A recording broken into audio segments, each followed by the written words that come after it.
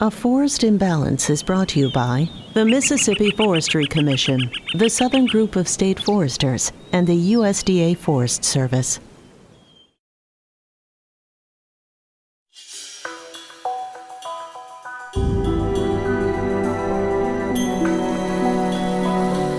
This is a forest in balance. There's plenty of suitable habitat.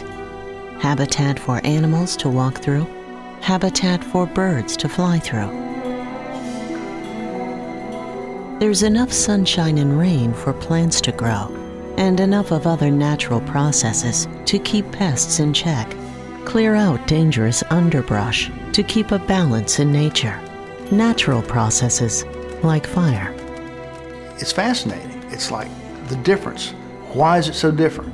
How does fire function in the environment? How is this possible? Is this good? Is this bad? You know, I'm curious. It makes me want to know more about it.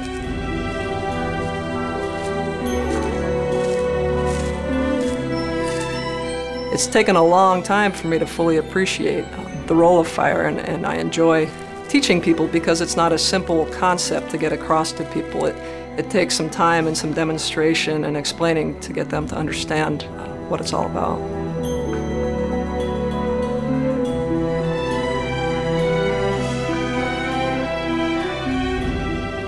Just about any kind of ecology you do in the South has to do with fire, because so many of the different habitat types are fire dependent. So it's almost hard to get around being a fire ecologist if you do ecology in the South. For years, we were told any forest fire was a bad thing, and that was wrong. There is an entire profession of conservationists and scientists who study the natural processes of fire. These fire ecologists don't just book study. They regularly go out into the field and see for themselves firsthand how important the natural process is to maintain a healthy ecosystem. Well, thank you all for coming this morning. Eric Stoller is a resource coordinator and land manager with a master's degree in wildlife biology.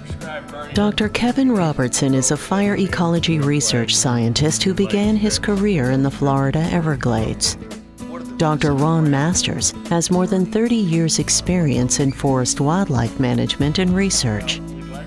Caroline Noble is a fire ecologist with a master's degree in forestry who started her career as a hotshot fighting fires out west. Lane Green has been using, managing, and promoting the use of prescribed fire for more than 50 years. Together, they have a vast experience studying forests across the United States. This is an upland pine ecosystem. Widely spaced pines with few understory shrubs and a dense ground cover of grasses and herbs. Upland pine forests that are managed with fire are home to a huge diversity of plant and animal life. These southeastern grasslands maintained with fire, it's not uncommon to have 300 or 400 different species of plants to learn in a single hilltop, so that keeps us pretty busy. The southern mixed pine hardwood forest encompasses all of the southern states. Hardwood forest elements naturally occur within this area, and some are fire dependent. Fire is a dominant and necessary factor here. Well, it's a natural process. It's just as important as sunshine, rain, and wind to all the many species that depend upon fire for their very survival. So they got to have rain to grow habitat, and wind move seeds around to plant them, sunshine, the energy to grow, fire, the recycling process that makes all of that work. Without fire, longleaf pine seedlings cannot establish, and oaks and other hardwoods become more numerous. These fires used to occur naturally every 1 to 7 years. Lightning strikes originally started fires. A strike of a tall tree that's well grounded in the forest scatters sparks across the forest floor, and then flames would ignite. Say there was a wind blowing this direction, the fire would start in that direction, the wind changed, it would move around. So it did what we call meandered across the landscape. And it was almost as if it was alive. These fires used to slowly spread over a considerable distance until they hit a stream or other gap in vegetation. Roads and development create artificial fire breaks, ending the natural meandering and stopping the natural progression of fire. So before there was that road there, it would have continued on maybe for several weeks. And these are low intensity fires, just constantly moving back and forth through the forest. The thick bark of longleaf pines protects adult trees from fire damage. Even seedling trees, with their buds protected by a thick mass of needles, survive frequent light surface fires. And one of the things that the Native Americans noticed is that after a fire, the grazing animals showed up. Well, they depended on those animals for food, for shelter, for hides and other things. And so they said, we set the fire, we can bring these animals in. They also, it kept areas cleared around their villages. They could pass through the woods more easily. They learned it from observation of nature. We learned it from them. And we've continued that tradition for people that lived on the land. Somebody who doesn't live on the land, that's where we have to get them to understand this is a natural process. Very difficult concept because fire is scary. Fire you see in the headlines is something to be afraid of and prevented. The story of the good side of fire as a natural process is still being told. New research suggests that natural fire frequency is also good for soil nutrients, carbon storage, and improved watershed function. The differences between land that is burned regularly and land that is denied fire is striking. This area is interesting because it's been burned annually for a number of years. What's significant about it is the fact that it was actually burned 4 months ago. And as a result, you can see that we have this lush growth that has come up. A variety of grasses, a variety of forbs, which are herbaceous plants, which people often call weeds. These plants are important because they provide foods for a number of wildlife species. And it happens because of the frequent fire. The frequent fire removes the litter, it removes the mulching effect, and it allows free space, free from competition for plants to grow. The diversity out here is wonderful for plants, and the diversity is also wonderful for wildlife. The area we're in now is burned on a 2-year cycle, and has been burned on a 2-year cycle for a number of years. It's interesting to note that that changes things a lot in terms of the plant community that's found here. We have our herbs and forbs, our grasses, but we also have woody structure here from the hardwood plants and occasional pine seedling that have sprouted. These species form a different kind of structure which are associated with different species of wildlife. For example, the Bachman sparrow. It's a sparrow found throughout the southeastern states and one of these fire-dependent species that we talk a lot about is playing a key role in why we need to burn the pine woods of the southeast. June Cox is an ornithologist with over 25 years' experience in research on birds of the southern pine ecosystem. But this bird is so dependent on fire that if you don't burn an area, it starts to disappear within 18 months after the last time a fire goes through. It spends all of its time foraging on the ground, so it needs open conditions at ground level. And once the grasses and everything has grown back to the point that it's so thick at ground level, usually about 18 months of a fire, this bird starts to leave the areas and disappears. It's one of those fire-dependent species that is declining throughout the southeast right now. It likes the woody perches to do its territorial displays and to attract a mate, but it also likes the wide plant spacings where it can forage on the ground and have cover from predators and things like that. There is an incredible diversity of plants out here, and there's also an incredible arrangement of structure as well, which is important to the different wildlife species, and we like to see this because it's beneficial to wildlife.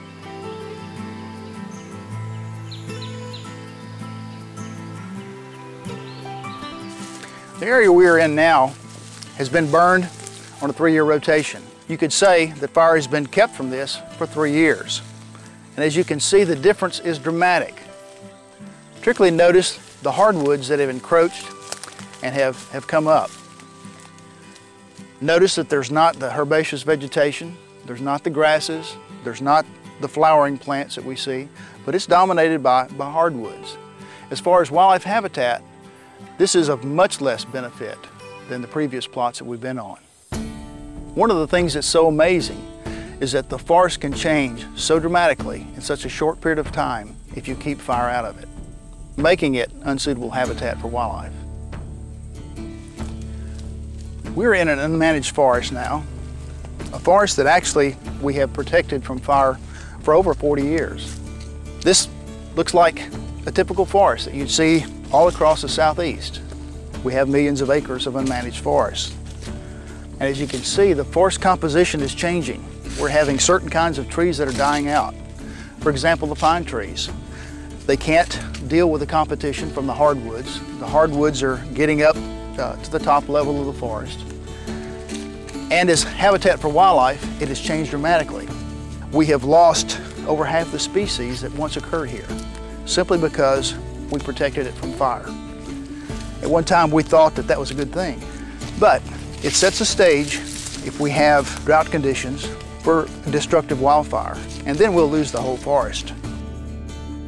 Some hardwood forests are also fire dependent. They do not need fire as often as the southern pines, but fire is still essential to maintaining a healthy ecosystem. The use of prescribed fire can enhance timber growth, and forests managed with prescribed fire are less prone to destructive wildfire. All right, guys. Appreciate you coming out for the burn today. Here's a map for everyone. We'll go over this. So how is prescribed fire done? It's a team effort. They gather to come up with a plan. They determine things like size, location, acceptable weather parameters, and what the outcome should be. The unit we're burning is called the Sloan unit. It is a 2-year rough. It's been 2 years since we burned it. We're gonna burn inside of the fire breaks. We've got a fire break on 3 sides. This is a dirt road, and that will be our 4th fire break on our unit. You know, the people that are doing the prescribed burns are professionals. They know what to do. They know how to do it. They know how to see how the fire's behaving. They know how to modify their techniques to keep things under control and to get the desired results that you're looking for out of that burn. We're going to break into 2 groups. We're going to have an ignition crew, which will be Caroline and Kevin. We're going to have a holding crew, Jerome, Ron, and Jason. So let's get our tools and get our stuff, and let's head out to the unit. Our prescribed fire, we say, is a safe way to apply this natural process, ensure ecosystem health, and most importantly, reduce the risk of destructive wildfires.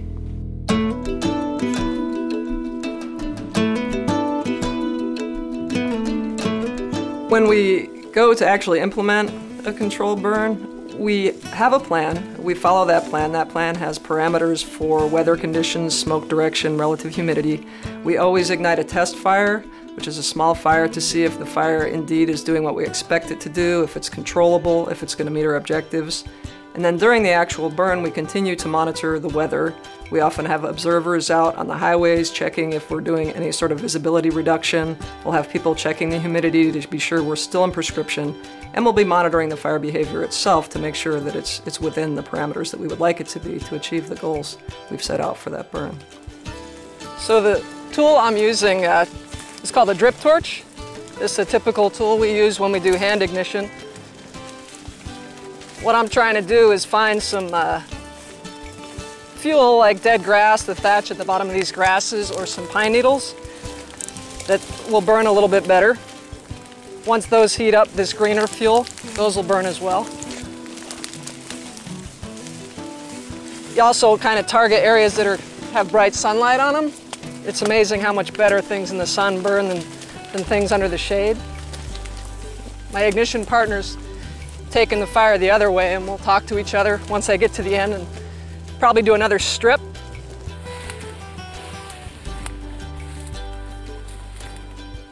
Well, the reason that we burn is mostly to kill or to top kill the hardwood vegetation that's right along the ground.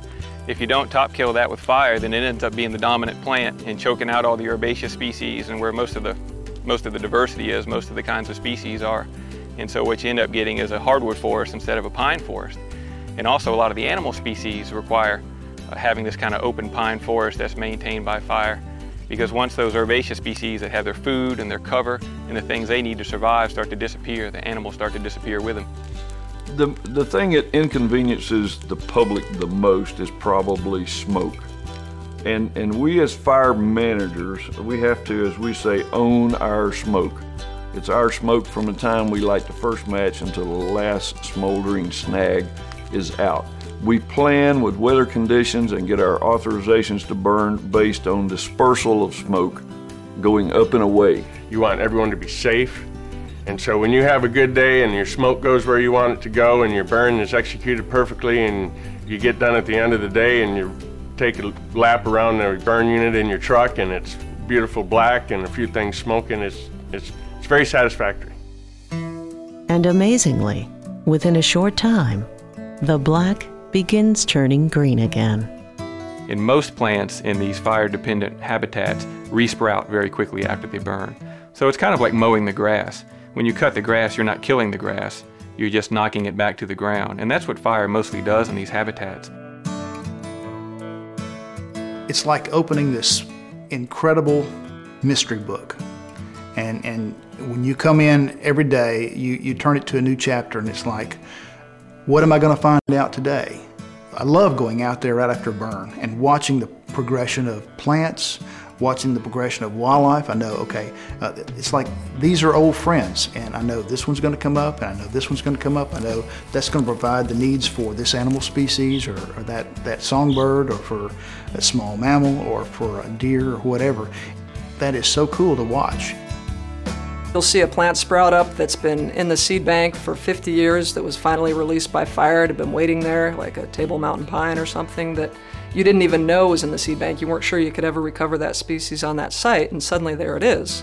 It's a landscape that we're at risk of losing if we exclude fire from it. Eventually those seeds won't sprout and we won't get those species back, and we won't have the wildlife species that are associated with those plant species. I'm always learning something. As you start to mature as a burn practitioner, you learn about Bachman sparrows, you learn about red-cockaded woodpeckers, all these different species that are fire dependent. I'm always learning about what they need, from brood rearing standpoint to escape cover to nesting cover, and so it's just an ongoing learning process for me. I love my job. It gets me outdoors, it gets me out in the woods where I'm more comfortable. And I get to talk to people about the positive benefits of fire. I've been sold. Now it's my challenge to sell you.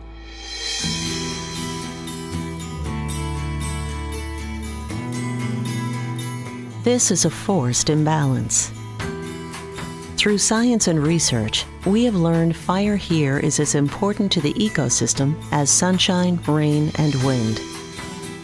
With careful, thoughtful stewardship and working with nature to lessen man's impact, we will have a vast treasure for all to enjoy for generations to come.